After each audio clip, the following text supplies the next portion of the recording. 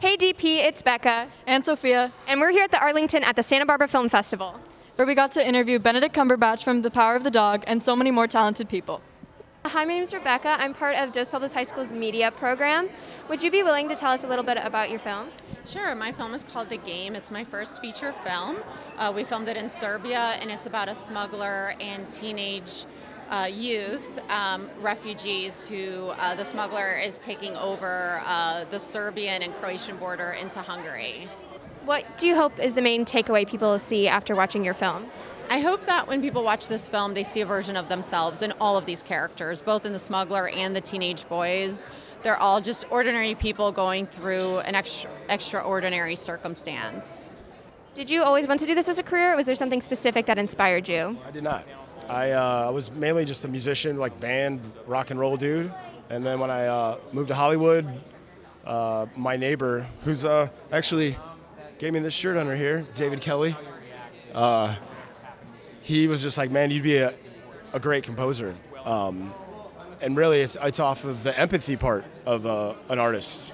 You know, if they can watch a silent film and feel it all and know how to put that into music without even words, you know, that's really the talent of a composer, I feel, is the empathy level. So once I had that door opened, sky's the limit. And, you know, this is a French-based film with like a Brazilian bossa nova, LA Latin heat, like music vibe. So I had a blast. It was very challenging and beautiful, and I love the fact that I didn't plan on doing this, and so it's always new and exploring and never gets old. Could you tell us a little about your experience that you had on Apples and Oranges? Yes, that was my first feature documentary, so that was actually every step of the process was a new thing to me.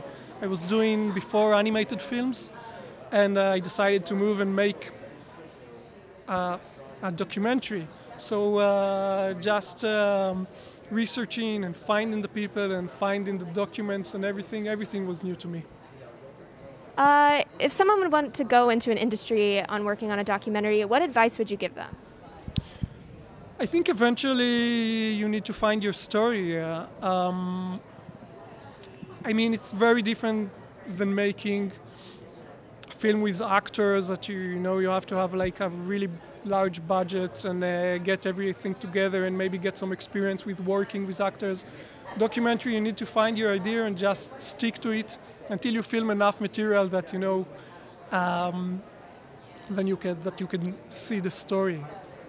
I think that the shooting. I love the shooting. I'm also the writer of my film, so it was a kind of a challenge to write the script because it's an adaptation of a novel. So changing a novel into a movie is quite a huge experience and difficult because you need to although it's a novel, you have to make it to a film. So you have to change a lot of things and add characters, skip characters, something like that. But when I finally got the script, I really liked, and I started shooting, everything just clicked. So because I did a really good prepare work with the script, so I decided not to start shooting until the script was totally final, because that is, in my opinion, so important. So in that way, I enjoyed the shooting so much because I was so confident with what I had in my hands. The story, the way I wanted to tell the story and everything. So the shooting was just great for me. So I'm Rebecca from Dos Pueblos High School, a local high school's media program. So having experienced playing a variety of roles, what advice would you give to someone wanting to go into this as a career path? Well, just persevere, you know, just keep at it. And if the work's not coming to you in the first instance, start creating your own. Do anything to cut your teeth and keep your hand in the game and just feel that you're exercising the muscles that you might have trained if you've had training or a lot of experience at school or high school or college in amateur productions, and just keep doing it, keep working. And consume as much as you can. You know, it's a little bit more affordable now in many ways, thanks to Netflix. Not this is a Netflix plug, but you know, there's a lot of democratization of the artistic viewing experience. So just consume as much as possible, but not just the latest thing on TikTok or the latest thing on Disney, but go back.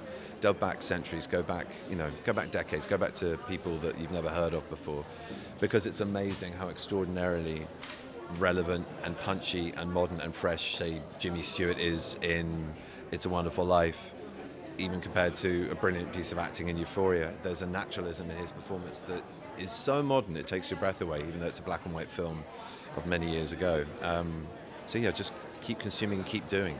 Thanks for watching. This is DP News, and it ends now.